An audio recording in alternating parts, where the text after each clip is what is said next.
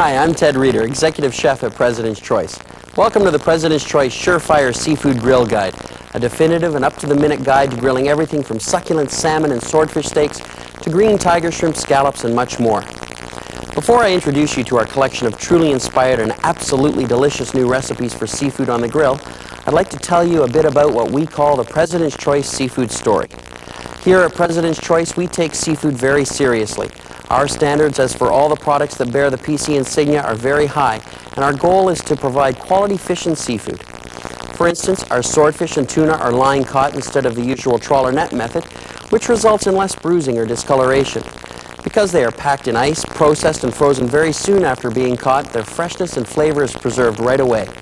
And specific shipments of seafood, shrimp, swordfish, and salmon undergo rigorous inspections to make sure they meet our President's Choice standards. We know you rely on PC seafood products for consistently good quality that results in great tasting, nutritious seafood choices. And speaking of nutrition, you'll notice that these days just about all our new President's Choice products, including most of the fish and seafood items, now include our new easy-to-read nutritional charts. You know, even the most seasoned shopper and cook are a little intimidated about buying seafood. So throughout this video guide, we will also provide you with the most important things to keep in mind when selecting fish and seafood. Well, the grill's all fired up, so let's go over and get started.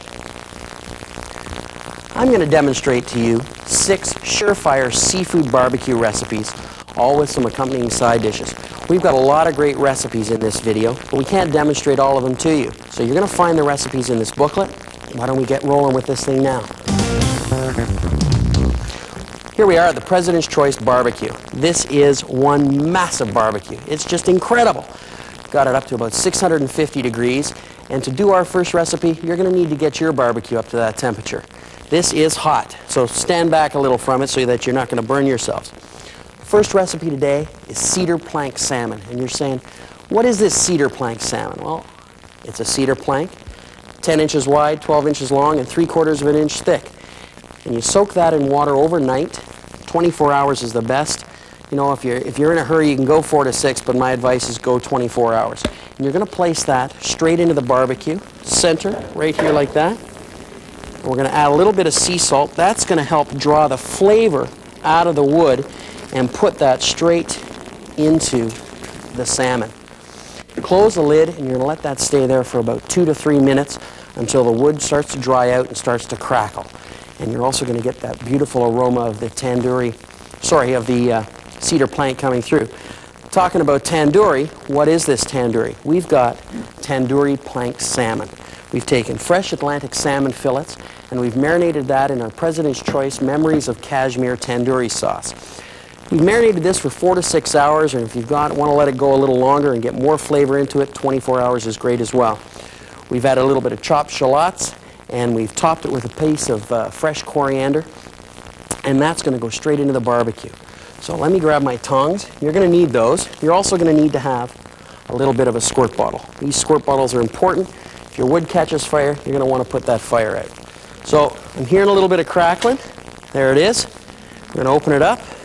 Wood started to dry out, and we're going to take the salmon fillets. You're going to place 4 of them directly on the plank, just like that. Oh, voila. This is gorgeous. Close the lid, and you know, today for this recipe we're using this lid. For all of our other demonstration recipes, we're taking the lid off because we want you to see everything that we're doing. But you need the lid for plank salmon. It's going to retain all that smoke, it's going to retain the heat, and you're going to like plank it, grill it, and bake it all at once. It's going to take about 12 minutes in there to medium well doneness, and that's just what you want to have it, full flavor and juiciness. So let's let this go, and we'll come back to it in a few minutes. Well, we're just going to check on our salmon. Make sure that when you open the lid, you stand to the sides where the smoke and the heat doesn't blast you in the face. Wow, does that look good? We're going to close the lid and let this cook for another 2 to 3 minutes, and it'll be ready. You wouldn't believe the aroma coming from this barbecue. The smell of the cedar and the tandoori sauce, it's just incredible. So let's give our salmon a final check. Oh yeah, it's done to perfection. Just pull that out of the barbecue. I'm going to set it on top of another plank so it doesn't burn my table. And there you have it. Memories of Kashmir tandoori plank salmon. It's incredible. And you know, you should serve this with grilled asparagus with a green peppercorn Dijon hollandaise. It'll be an incredible meal.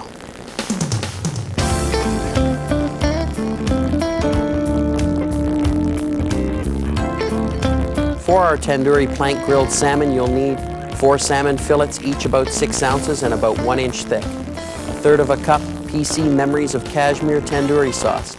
4 tablespoons PC shallots or red onion finely chopped. Fresh coriander sprigs, 1 lemon cut in half, coarse salt. For our next recipe, we're going to do fresh Arctic char grilled whole with oregano, lime, and fresh crushed garlic. Oh, it's going to be incredible. So, you know, we've got these beautiful Arctic chars here. I'm just going to pick this one up. And you know, when you're buying whole fish, you want to get fish that have beautiful bright eyes, firm flesh, shiny skins, and pinkish gills. Those are the best. And you know, you don't want them to be, well, that fishy smell. You want them to be fresh, just like the sea. It's incredible. So the first thing we're going to do is we're going to just wipe down the fish here, both sides. We're going to score each side of the fish 3 times, almost down to the bone, about 1/2 inch to 3/4 of an inch deep. We'll do it on this side as well. And that's one. Bring this next one to us.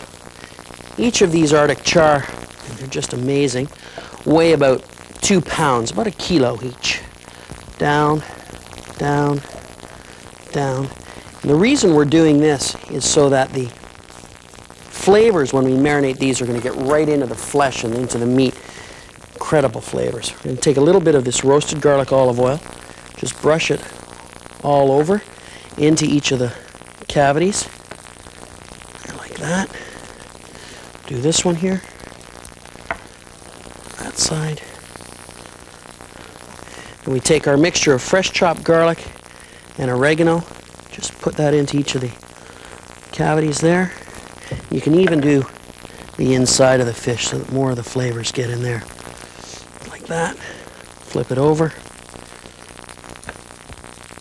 There we go. Then what you're going to do with these, after you're going to put them in a dish, and you're going to marinate, let them marinate for about 30 minutes. You don't want to go any longer because the flavors are going to get a little too intense, and the marination is actually going to start to cook the fish a bit, and you don't want to be doing that. You want to let the barbecue do all the cooking. So you put that aside, you wipe off your hands, and you get started. After it's marinated for 30 minutes, you put it into a barbecue grill basket, a fish basket like this. Put a few slices of lime in there, some oregano sprigs, and then onto the barbecue. We've already got these started. I'm going to flip them over now. Oh, it's looking incredible. And one last thing, when you put them on the barbecue, take some fresh lime juice, just squeeze it all over. You get the flavor of the lime in the fish. You're going to cook this for between 5 and 7 minutes per side. Flip it over, continue again, and it's going to be incredible.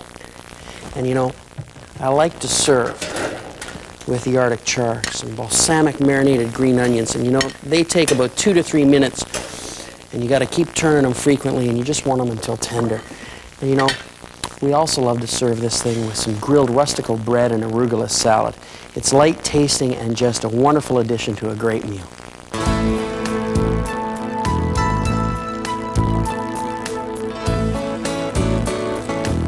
The Arctic char with oregano and lime requires 2 whole Arctic char, PC roasted garlic flavored olive oil, 1 cup fresh oregano chopped, 4 cloves PC fresh peeled garlic finely chopped, 1/4 cup freshly squeezed lime juice, salt and freshly ground pepper to taste, fresh herbs and lime slices for garnish.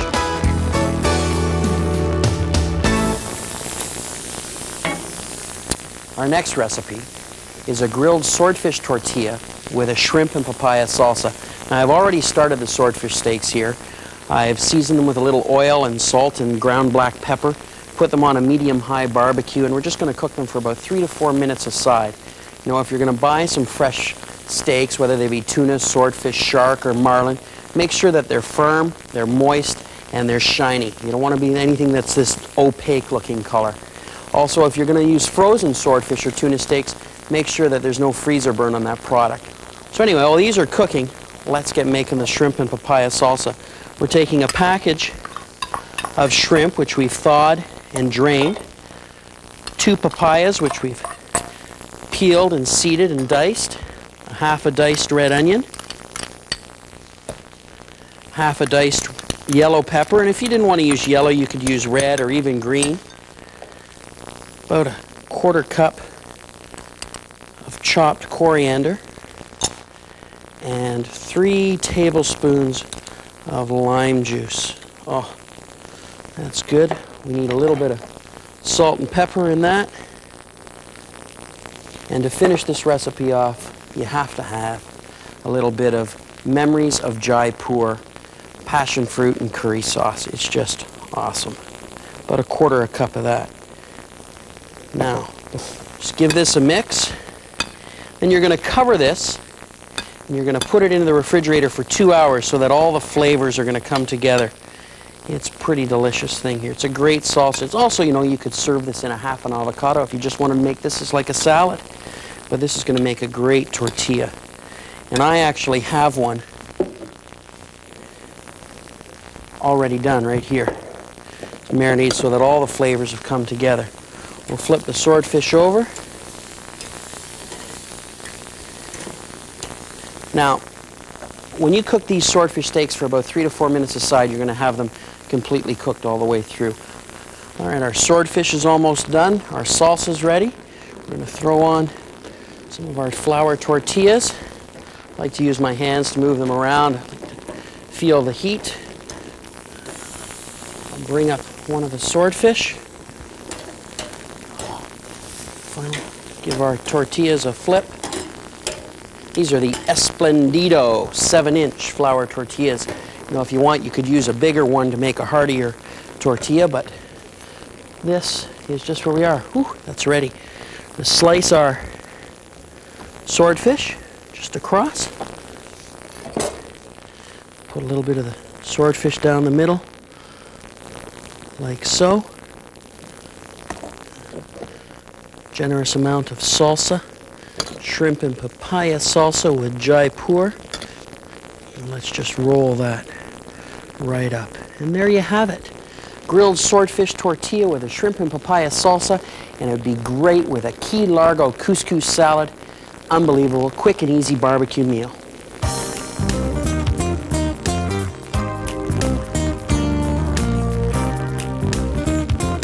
For our grilled swordfish tortillas with shrimp and papaya salsa, you'll need 4 PC swordfish steaks, 6 ounces each, thawed, 2 tablespoons PC canola oil blend with olive oil, 8 PC Esplendido flour tortillas, each 7 inches, salt and freshly ground black pepper to taste. For the shrimp and papaya salsa, you'll need 1 box PC cooked cold water salad shrimp, thawed and drained, 2 ripe papayas peeled, seeded and cut into half-inch cubes, half a red onion chopped, 1/4 cup fresh coriander chopped, half a red or yellow sweet pepper finely diced, 3 tablespoons fresh lime juice, 1/4 cup PC Memories of Jaipur curry and passion fruit sauce, salt and freshly ground black pepper to taste. In this next recipe, we're going to be doing some grilled green tiger shrimp with fiery Thai and lime, served with a Key Largo pesto. We've got some grilled vegetable kebabs with pineapple and Memories of Singapore, and we're going to serve this all at the end with a Texmati rice salad. So why don't we start off with getting the vegetable kebabs on the barbecue, because they're going to take about 6 to 8 minutes, so we're going to turn them a few times. They're quick and simple. We've got some sweet peppers, multicolors, some pineapple, some eggplant. We've soaked our wooden skewers and skewered them up and marinated them in Memories of Singapore. Really simple. So for the green tiger shrimp, we're going to need to make the marinade, the fiery Thai marinade. We've got 1 pound of thawed green tiger shrimp. Here we go. We're going to take some fiery Thai, about 3 tablespoons worth. Just like that, dash more. 3 tablespoons of canola olive oil blend. Tablespoon of freshly squeezed lime juice. 2 tablespoons of President's Choice alfalfa honey. 1 tablespoon or 1 medium-sized shallot diced. little salt and black pepper, and 2 teaspoons of soy sauce. Give that a mix, and then you're going to pour that over top of your shrimp. Mix it together, and you're going to let that marinate for about 45 minutes. You don't want to go any longer than 45 minutes because the shrimp are going to start to cook in the marinade, and you want to do all your cooking on the barbecue. So we'll just put that underneath. Now we've got some already skewered and marinated, and I've also reserved a little of the marinade for some basting. I'm going to start these off on the grill. The grill is on medium high. We've got about 4 shrimp per skewer, and these are only going to take about 2 minutes per side. You want to get them nice and bright and pink, and they'll be firm and just delicious. Now, I've soaked these wooden skewers in water for about an hour. If you're going to use wooden skewers, make sure you soak them so that they don't catch fire on you. If you've got metal skewers, even better. And we'll just give these a turn, these pineapple and vegetable Singapore kebabs. Based. Not too bad. Quick and easy. Pick up the reserved marinade, the fiery Thai and the lime and the shallots, a little soy sauce and honey. Baste them. This is a real spicy dish. It's got a lot of zest. Flip this over.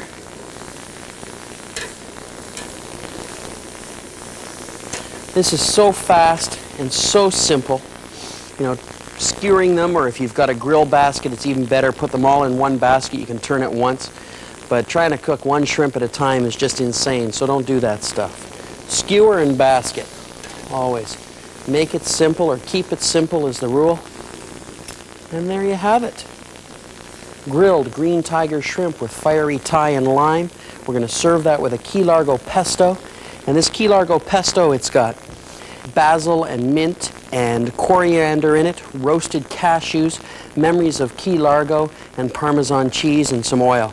It is just an incredible thing. It's zesty and full of flavor and life. It's just amazing. It's a great accompaniment to these shrimp, along with the vegetable and pineapple kebabs. And you know, we're going to serve this all at the end with Tex-Mex rice salad. Just incredible. Enjoy it.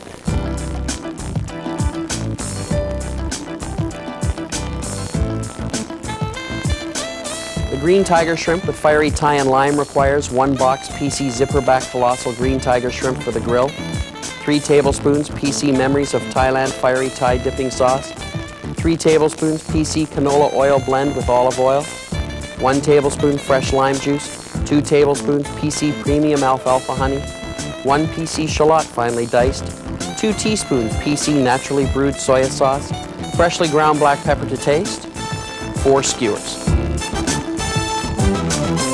Here's a contemporary twist to a classic sandwich. It's called a grilled Nova and cream cheese sandwich, and it's done on President's Choice extra thick sliced 5-grain bread.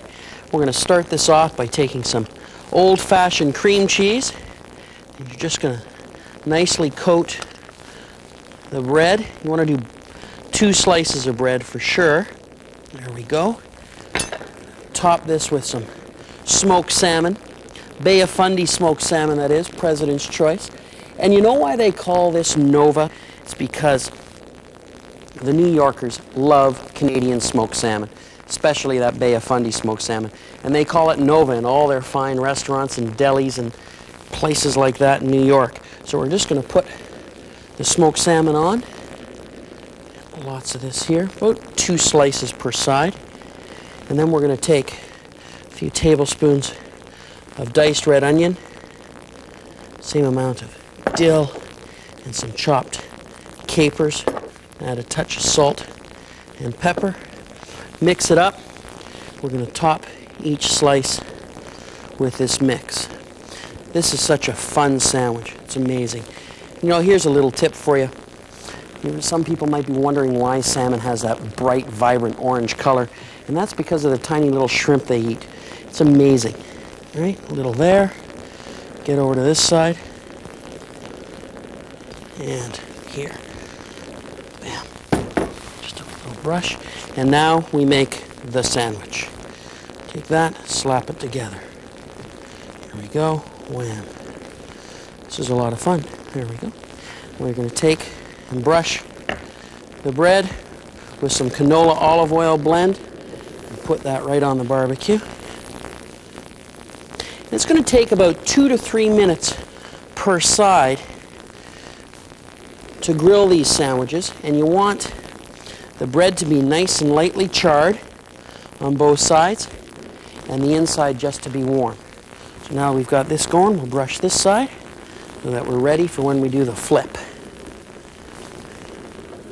Okay, the grill is preheated to medium high. I'm just going to come over here. There we go. Oops. Take too long. Doesn't take long at all. Take this one off here. This is one of my favorite things. Take the knife, slice that in, and a great thing to serve this with is President's Choice Memories of the Queen Charlotte sauce for salmon. It's just amazing. And also a great fiery corn slaw. So, bon appetit. That's great.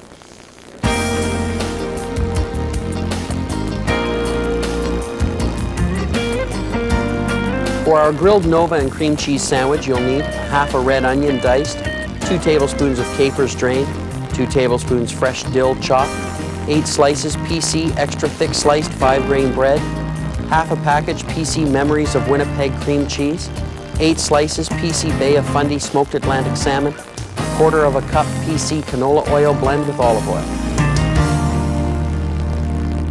You know, another great way to barbecue fish is en papillote, and that's, in simple terms, in foil or in parchment paper. When you're doing fish in the oven, you know, sometimes you'll put it into parchment paper to retain all the moisture and the delicacies of the fish. We're going to modify that and put it on the barbecue with parchment paper and foil. And we're going to use sole today, but you could use catfish or cod or orange roughy, other delicate fish that normally don't barbecue really well. So to start off, we're going to do the side dish, which is zucchini and antipasto. And we've taken some zucchini and sliced them, some President's Choice 12 vegetable antipasto, and some red onion. We're just going to fold this parcel together.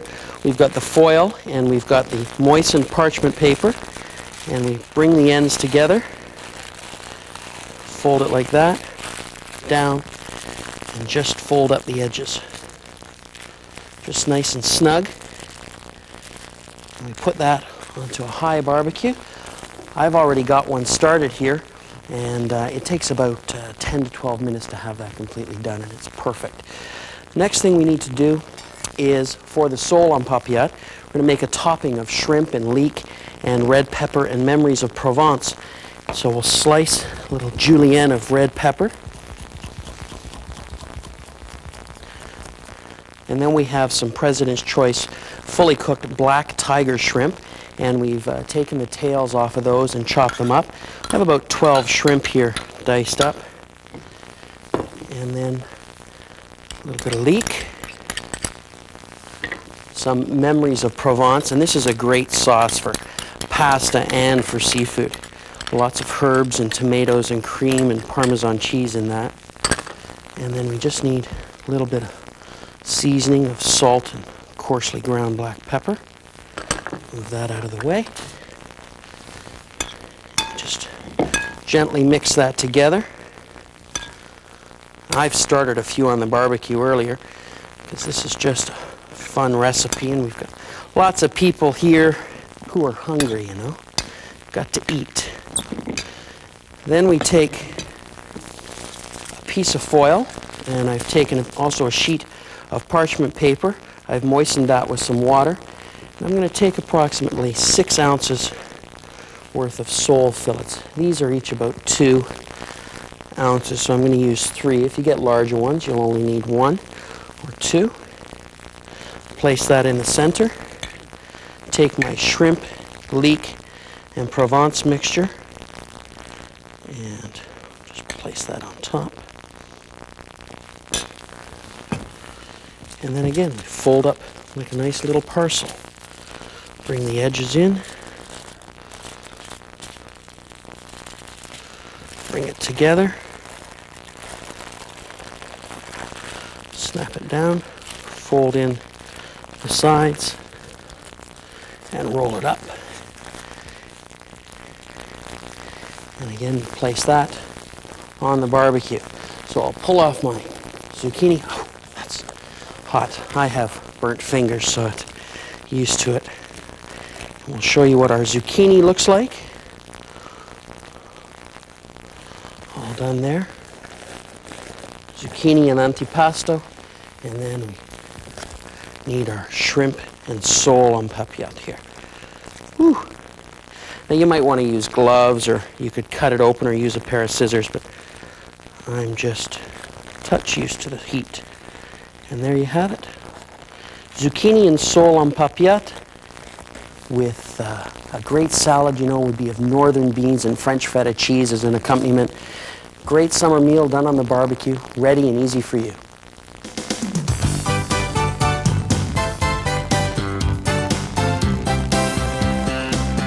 The Provençal sole and shrimp en papillote requires 12 PC jumbo cooked black tiger shrimp, thawed, tails removed, and roughly chopped. 1 red pepper cut into julienne strips. Half a leek slit lengthwise and rinsed thoroughly and chopped. 1 cup PC Memories of Provence pasta and seafood sauce. Salt and freshly ground black pepper to taste. 4 sheets of parchment paper, 10 by 12 inches, soaked in water. 4 strips of aluminum foil, 10 by 12 inches. 4 fresh sole fillets, about 6 ounces each. As I mentioned earlier, we knew we wouldn't have time to demonstrate every single recipe in our PC Summer Collection, but let me take a moment to show you a few additional dishes. Here we have the tuna niçoise salad using our succulent PC tuna steaks that are ready for the grill. The terrific grilled scallops that are wrapped in PC naturally smoked bacon, our PC Pacific cod fillets that we have pan-fried in a cast iron skillet, and this our absolutely fabulous new PC salmon burger that we've used to create the best clubhouse sandwich ever. So easy to put together that you don't even need a recipe. We've simply grilled the salmon burgers, drizzled them with Memories of the Queen Charlottes, and stacked them with bacon, lettuce, and tomato on our new Gigantico buns. Think of this video and enclosed recipe booklet as your own personal guide to grilling seafood and fish. Once you've familiarized yourself with our techniques and tried our recipes using President's Choice Fish and Seafood, we think you'll use them as inspiration to design your own trademark dishes. So have yourself a surefire grilling season. It's never been easier or more delicious.